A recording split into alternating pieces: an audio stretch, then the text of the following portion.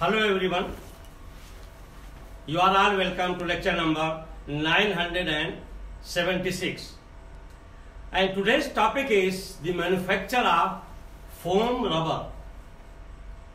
Actually, foam rubber is manufactured by two methods. One is gas blowing into compound latex, and second one is by chemical process.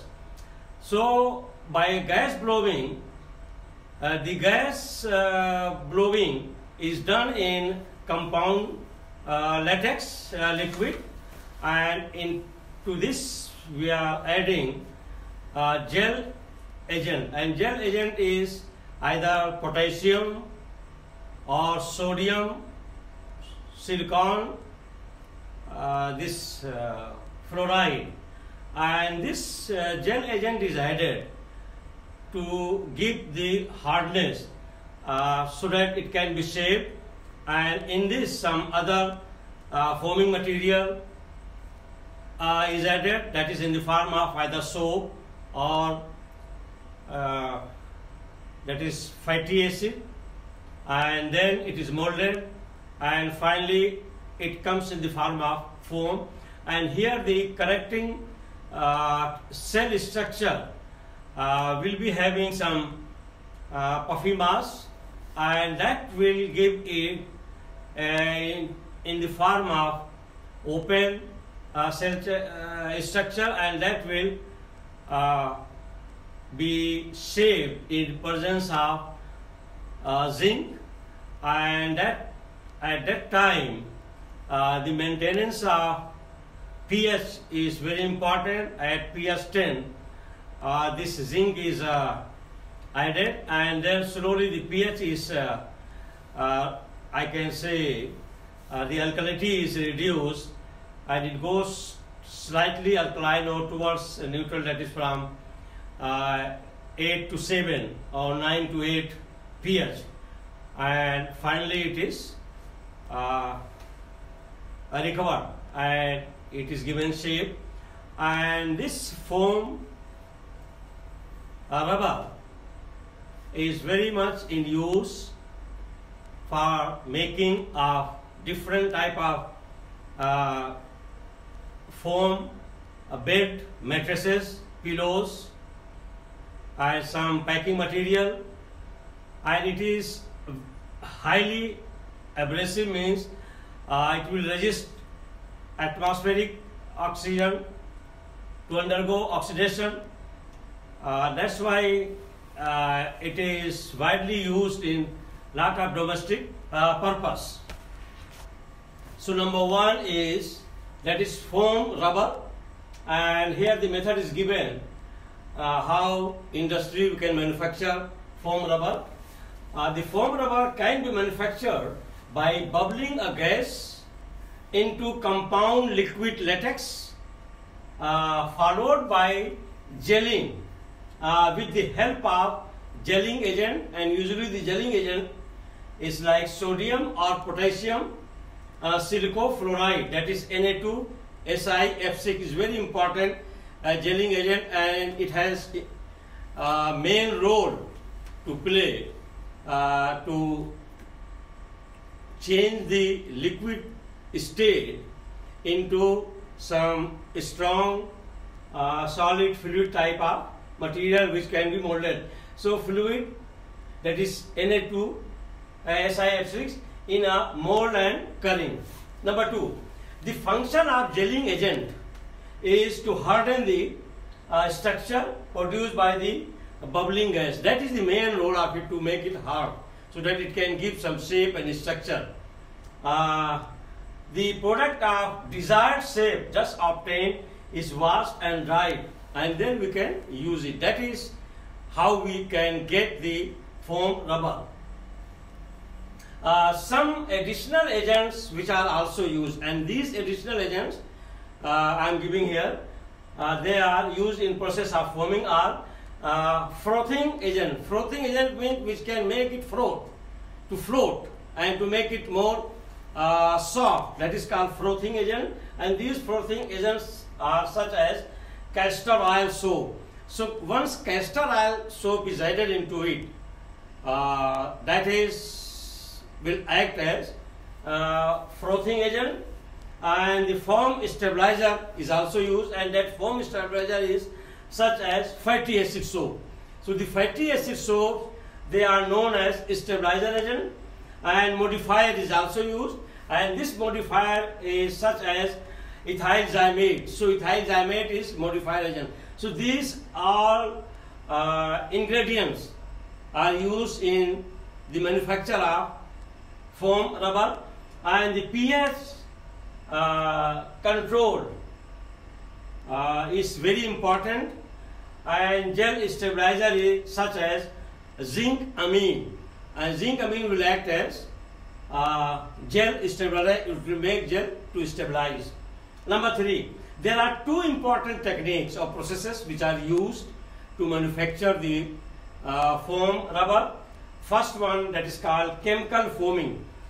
Chemical foaming means where the chemical reactions are involved, maybe hydrogen peroxide to release the oxygen in the form of gas. This chemical process, that is known as chemical foaming. That is also known as Talaya process, chemical foaming. And the second one is that is known as blowing foaming, and blowing foaming is known as Dunlop process. So first I am giving here, that is chemical foaming process to manufacture the foam rubber, and that is Talaya process. Here the foam in the latex is blown by releasing oxygen from hydrogen peroxide, that is H2O2. That's why it is called chemical process, because here oxygen is released by the chemical process, and that chemical process is from hydrogen peroxide H2O2, which is added into latex as a chemical blowing agent. Hence the gas serving as a foam produces is generated within the latex by the action of suitable catalyst on the chemical source under strict pH control. The foam is quickly frozen in a mold to maintain their structure, and then carbon dioxide gas is used as the coagulant. The chemical foaming, the rubber latex can also be synthetic one.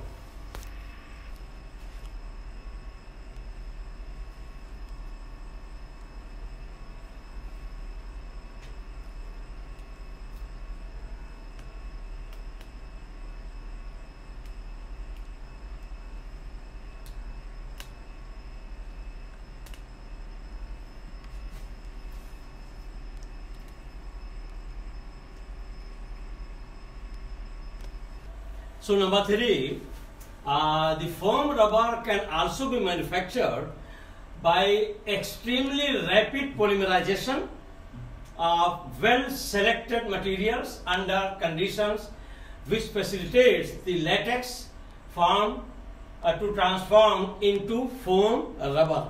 So by selected material and with extremely rapid polymerization, we can also form the foam rubber.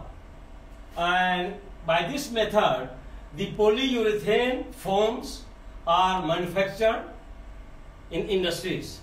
Number 4, air blowing foaming, that is called Dunlop process. That is the second one.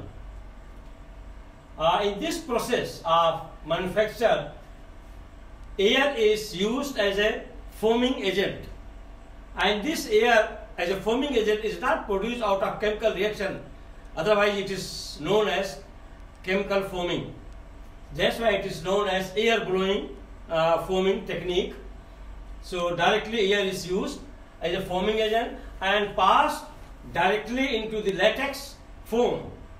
Thus latex foam before gelling consists of dispersion of air bubbles in the latex serum and also the dispersion of the rubber globules in the same aqueous liquid. There is possibility of breaking of the structure during vulcanization because of bursting of the air cells. So this air bubbling is making all these globule rubbers, and that is breaking the structure during volcanization because of the bursting of the air cells. The gelling agent such as sodium, silicon, silico, fluoride, that is Na2SiF6, is added into the system after passing the air. As a result, pH of the system decreases due to the formation of HF, hydrogen fluoride, and the reaction is given here Na2SiF6 plus 4H2O, 2NaF plus 4HF plus SiOH4. As a result, a removal of fatty acid soap, rubber particles hence coagulate to form a gel. When pH is 10, zinc oxide is added. When pH decreases to 7 to 8, the bubble of the air break to form a connecting cellular structure and attain equilibrium at pH 7 to 8. The foam rubber is cured before drying. Its some properties and uses. They are highly abrasion. Abrasion means the upper surface cracking and breaking is not easily possible. That's why it is called abrasion. Resistant. They have high chemical durability even at high temperature. They are highly resistant to ozone and oxidation. It is used in the making of bed pillows, mattresses, under carpet padding, furniture cushions, automotive pads, vibration damping and insulation.